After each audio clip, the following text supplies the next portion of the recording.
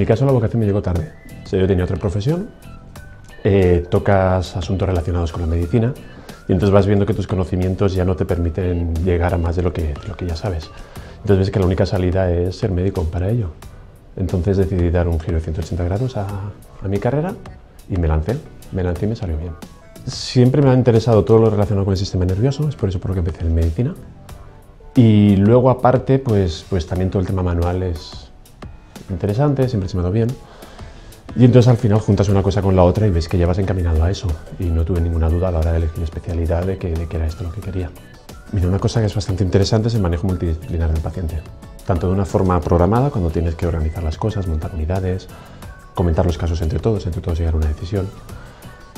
Tanto eso como también de una forma más urgente, cuando tienes una cirugía urgente que tienes que correr, cada segundo cuenta, y ves cómo realmente, pues desde el celador hasta el anestesista, las enfermeras, el neurocirujano, todo el mundo sabe lo que tiene que hacer y todo el mundo se va moviendo en la misma dirección para intentar conseguir que eso vaya adelante. Eso pone los pelos de punta. Vienen bastante asustados. El neurocirujano es un especialista que impone mucho respeto, pero cuando abres la consulta y ven lo que ven, a lo mejor que es gente más joven, e intenta ser también más accesible porque es una patología, pues como todas, pero la neuroquirúrgica es especialmente dura en algunos casos, pues intentas también romper un poco la barrera médico-paciente e intentar mostrarte más cercano y apoyarles en el camino que les ha tocado vivir.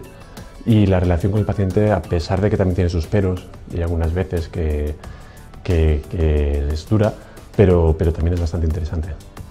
Hay momentos al día que te lo planteas, sinceramente, ¿no? Las guardias son muy duras, hay algunas veces que manejamos patología muy delicada, pero yo creo que poniéndolo todo en una balanza compensa. Y si tuviera que volver a elegir, yo volvería a ser un neurocirujano, sin duda. Lo que te hace realmente mejor persona es que te guste lo que haces, realmente, ¿no? Y que vuelvas a casa satisfecho con lo que has hecho. Y en general yo diría que sí, ¿Con otra especial lo conseguiría o con otra profesión lo conseguiría? Yo creo que también. O sea, al final te tiene que gustar lo que haces. A mí me gusta y yo con eso llego a casa y estoy satisfecho.